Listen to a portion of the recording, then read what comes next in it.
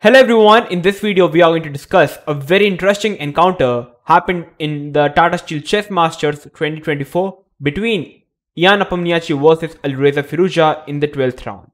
The game is very interesting because we are going to discuss into the game, so I don't want to waste any further time, so let's quickly jump into the video. So, Alireza is playing with the white pieces and Nepo is playing with the black pieces. And for your surprise, Alireza starts out the game with 1 knight c3. No e4, no d4, no knight f3, no c4, not even f4, but playing the move knight to c3. And this is a move that has never been played in the classical chess.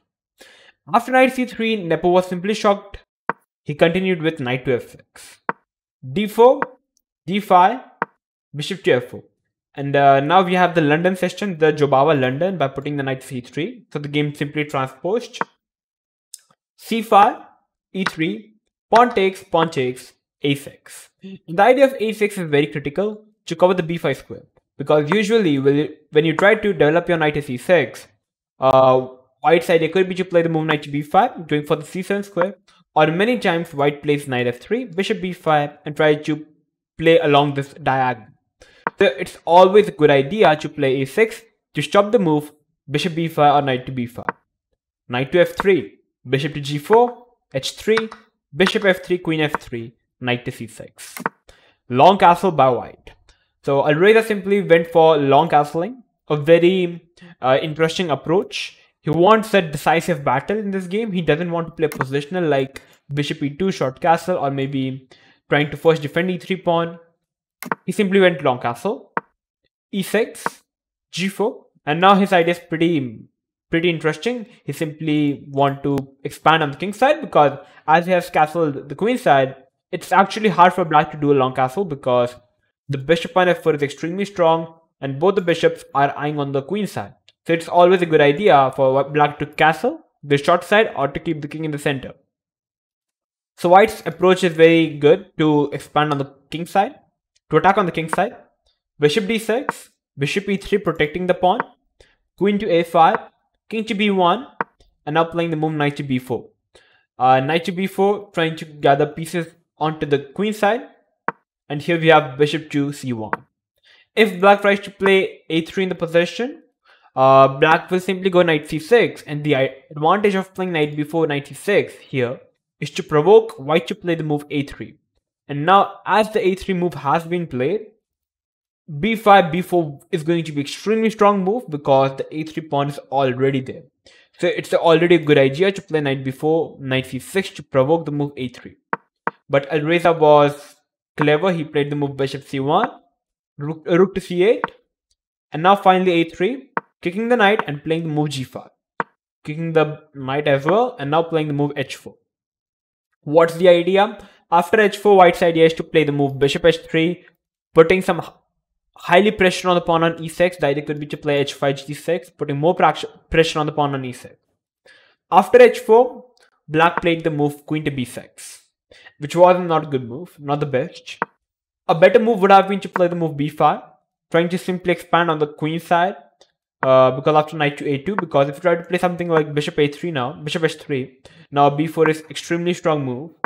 So you must play knight a2, and after b4, I personally feel black is the one in the driver's seat and he can really control the game. After knight b4, pawn takes queen b4, h5. The game is still very interesting, but I think black is still having some chances because black is having the open, semi-open b and the c5. But black played queen b6. The idea is to simply go for the d4 pawn, as well as black is also threatening to capture the a3 pawn. So it looks like practically yes, black is doing pretty good and black is going to be a pawn up. But Alireza was very sharp. He played the move bishop h3, simply going for his own idea, developing the piece. And here, if bishop into h3, it's a blunder because after knight d5, the b2 is covered up. You can't checkmate. And if you try to capture the knight now, white can simply capture the bishop. And the good thing here is black can't really no longer short castle because the f8 square is covered up, and now rook e1 is going to come up, and it's sad to say, but the game is already over for black. And if you try to move your bishop somewhere like here, the queen is simply hanging. So that's the reason bishop into h3 is simply a blunder. So black simply went for knight into d4, capturing the d4 pawn and also attacking the queen. And after knight into d4, Alireza simply played the move queen to e3, which is a simple idea. His idea is to simply double attack the knight on d4, and once the knight moves here, now simply bishop into e6. A very strong move. If f6, queen into e6, it's a check, the bishop is hanging. If you try to move the bishop somewhere, now knight into d5. Hitting the queen, hitting the bishop. Rook e1 is coming up, the game is already 1-0. Very strong move. And after bishop into e6, if black tries to trade off the queen, I'm simply having this intermezzo, bishop into d7 check, king d7, and now finally capturing with bishop into e3. Practically speaking, material-wise, it's even possession, but now d5 pawn is going to be down. Black king is weak. White is already having practically better chances. White is a pawn up, going to be a pawn up. More space on the king side. So it's already better for white. So that's exactly what happens if knight c6. So after 25 minutes of thought, Nepo went for the move bishop to e5. And after bishop e5, his idea was, and Alireza simply went for it. Alireza simply played the move f4, which is pretty natural. After f4, we simply attack the bishop. If the bishop moves back, we can simply capture the piece, and we are simply a piece up and eventually going to win the game. So after f4, Nepo was forced to give an exchange sacrifice. That's exactly what his idea was, rook into c3. You can't capture with the pawn because the queen is spinning up the pawn. So taking with queen is the only option, and still the bishop is attacked. So first, black played the move knight to b4, knight to b5. Hitting the queen, you can't capture the bishop because the bishop is protected by the knight. So here, Alireza simply played the move queen to f3, protecting the pawn, hitting the bishop. The bishop is forced to move, so bishop to d4. And now Alireza simply played the move king to a2. I would say it's extremely good move. It is also known as prophylaxis because now king a2 is a move that is going to help you in the advance because the king was simply on the same file as the queen, so it's always a good idea to move the king.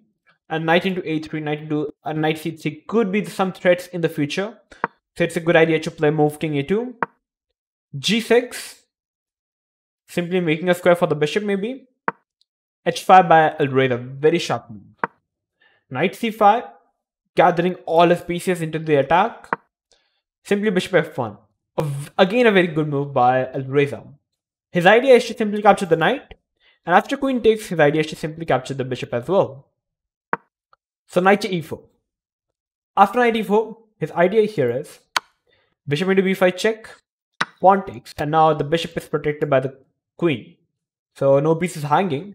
And after edge g5, we have edge g6, fg6. If you try to capture with the h pawn, I would say it's already winning for white. You can pause the video and try to find the winning bluff with the white pieces. Okay, if you guys found out the move bishop e3, kudos to you. The theme is deflection. The bishop is protecting the rook. So you played the move bishop e3. If rook into h1, simply bishop into pawn, bishop into bishop. The queen is forced to move. And you can capture the rook and you are simply a rook up. And if after bishop e3, black captures the bishop, we can simply capture the rook and it's still winning. We are exchange up. So that's exactly why black is forced to capture with the f pawn. And here we have rook to e1 by Alireza. A much better move in this position for white side would have been f5. And the f5 is very interesting because after d into f5, we have queen d3, hitting the bishop and the pawn. The bishop move and we can simply capture the pawn. Checkmate is coming up. Black has no way to escape and it's already game over. So capturing with the e pawn is a bad move. And if you capture with the g pawn, simple g6. And if you try to capture the pawn, bishop e3. The same idea to attack the bishop, deflect the bishop, capture the rook. So, and if you try to push the pawn, like to h6 or h5, I can simply capture the pawn. and I'm having very strong pawn on the g6, the position is already winning for white. So the f5 move would have been extremely strong, but never mind, still rook e1. And after rook e1, Nepo simply made a terrible blunder by playing the move rook to f8. Rook f8, his idea is to simply push the pawn, put more pressure on the pawn on f4. You can pause the video and try to find the winning blow. Then after this move, Nepo simply resigned the game. Try to pause the video and try to find the best move. Okay, so if you guys found out the move, queen to d3, kudos to you. After queen d3, in only 28 moves, Nepo simply resigned the game. The idea is pretty simple. The bishop is simply double attacked, so black is forced to move the bishop. And once the bishop moves, I'm having again a very strong move, which is rook into e4. And after d into e4, simply queen e7, queen d7, and the game is over. The f8 square is covered by the rook. And if you won't capture the rook, I'm simply a rook up with a completely winning position. So that is why after queen d3 itself, Nepo decided to resign the game. And we have winner, Alireza Firouzja, simply crushed Nepomniachchi in only 28 moves. So I would say this game was very interesting indeed. Starting out the move knight c3 simply defeated his opponent psychologically. And eventually in the game, he simply played the Jobava London, which is considered a very solid opening with the white pieces. And he went out for playing an aggressive battle by long castling, expanding on the king side, and just finding some best moves in the position, like bishop h3, allowing knight e4, finding queen e3. Now knight d5 is coming up, so bishop e5, he took the advantage, played the move f4. We have an exchange sacrifice by Nepo, which could have been interesting, but Alireza played a perfect chess in order to simply beat his opponent, simply crush his opponent in only 28 moves. So yeah, this was a very interesting game indeed, and I hope this game would have helped you to increase your chess knowledge. If it did, then make sure to like the video, share this video with everyone, and make sure to subscribe to our channel, because many of you guys have not yet subscribed to our channel. So yeah, so we are going to come up with these exciting videos like this. So till then, stay tuned and keep watching OneShot Chess.